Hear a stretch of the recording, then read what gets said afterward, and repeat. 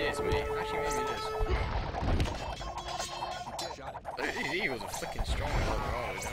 100 HP. Wow, yeah, he's killing everything. Oh, and he had a siege round too, he's killed the Treb, so yeah, I think TaToH's gonna win this. Even just based off of resources, he's got all the gold on the map, because it's like gold pile here, stone pile here, gold here at the top. He's gonna drop a third castle soon, probably. Champions coming out, but I really don't think the champions can stop TaToH at this point. Like, he's even gonna transition, he's gonna do elite plumes. Yes, because he had 1,500 wood, and yeah, he's getting, he's probably already got bracer. No, he doesn't have bracer, but he'll probably get it. But if you get elite plumes and Eagles at Eldorado, like, Arbs and Champs not going to cut it. He needed like full elite manga die, but there's no stone. Oh, now the only gold pile that Miguel has is being raided. It's just such... Oh, these like 4 vills in the corner that he just didn't kill, and that's cost him so much. All this raiding. Obviously Eagles are easier to raid with and defending with Champs because of their speed. I think the unit combination, just Eagles and Plums are stronger than Champs and Arbs. That's just not an argument. They just are stronger. And I like this, this transport ship. Is he transporting Eagles in? He is. 3 Eagles into Miguel's base. There's no TC, so Miguel's gonna lose the bills. Look, it's 175, 132 population. This is crazy. Miguel's like just trying to push at the front, but while being raided everywhere else, and just trying to defend it with Champs. He's actually trying to transport some vills away because he knows that obviously 3 Eagles is 100 HP.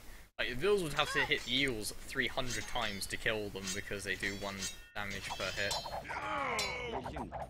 TaToH needs more rounds. I think he has said rounds. Yeah, there's the rounds. I don't know why he's sending plumes in. I think he should wait. Maybe he doesn't seem to mind. Look how long it took to kill the Eagle though. He is going to lose the plumes. Maybe he's just busy. Like, these 2 onagers have been here for ages. Miguel's just forgotten about them. I really like the way Miguel played this map. Like, I think it was really good, but he just didn't push fast enough. Like, he gets imp, but then doesn't do the early damage with it. He kind of sits back, he's like, oh, I got imp first, I'm gonna do all the upgrades, I'm gonna do this, that, and other. And he was, even though he got imp first and stuff, he was still on the reactionary. Instead of forcing TaToH to react to him, he was reacting to TaToH. Like, by the fact that he didn't say TC that stone, didn't, you know, scout the whole map to see. I look at that, TaToH scouted the whole map. He hasn't scouted any of the top, which is where gold pile and stone pile were. He hasn't scouted that there was a gold pile here. Like, it's just dangerous not scouting things like that.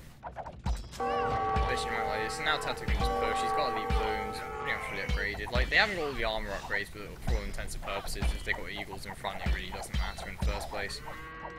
Now the siege rams. The onagers just didn't pay off. Like, I would have liked it if Miguel had taken this stone, built a forward castle, and then just trebbed TaToH. Because if he just trebbed TaToH's castle,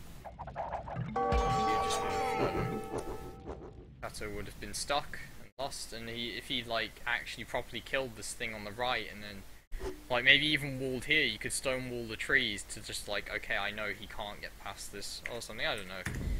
But I like the idea of what he tried. It just didn't work out. He did kill more units, and TaToH raised more buildings, siege rounds at the end. He got more eco in the end, he had more vills for the entire game. Getting up to imp 5 minutes faster. I really thought that was going to kill TaToH, but it just didn't. And 91 compared to 84% map explored. 2 relics, 580 relic gold. Vills. Very, very good game. I think they both played very well.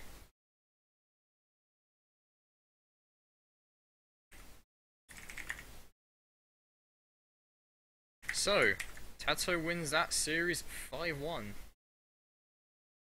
The stream died? Just died on my Twitch.